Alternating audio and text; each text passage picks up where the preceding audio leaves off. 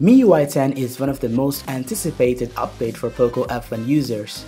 The Poco F1 is one of the first sub-branding part of Xiaomi, which comes with powerful speculation. The Snapdragon 845 coupled with 6 gigs of RAM, a dual AI cameras, Face ID and more.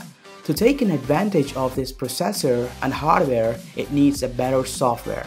This is MIUI 10 running on Poco F1, and here are my initial impressions. Let's get started.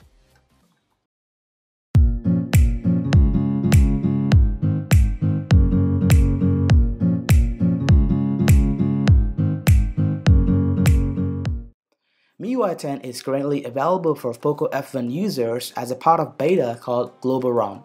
Before talking about the features, if you want to know how to install MIUI 10, watch my video which I already made for you guys. You can install MIUI 10 either using a recovery update, a fast boot method, or even flashing through TWRP. Anyway, so let's dive into the more details of MIUI 10. So this update seems to be quite responsive when it comes to multitasking. I have been testing this update for almost 2 weeks now. Everything is snappier, and yeah, you may expect a lot of differences over MIUI 9. Since this is a global beta ROM, you may find some hiccups and little bit of lag in some areas of the UI. But that won't bother you at all. When Xiaomi releases a stable ROM MIUI 10, it will be better optimized. Also, I have noticed the Face ID is instant.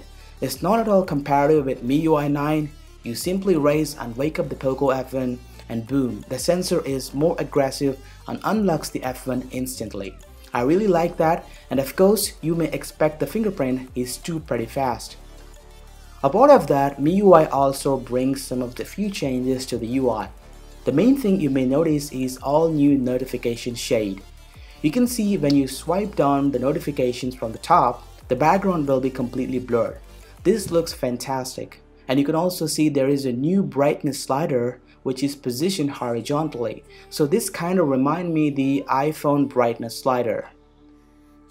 Now talking about the app switcher, it got completely revamped.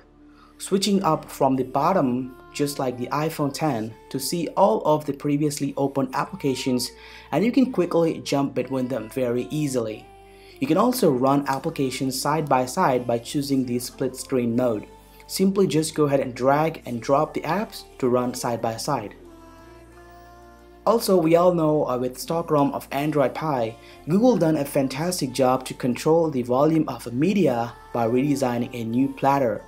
With MIUI 10, Xiaomi seems like impressed with that, and they have implemented it.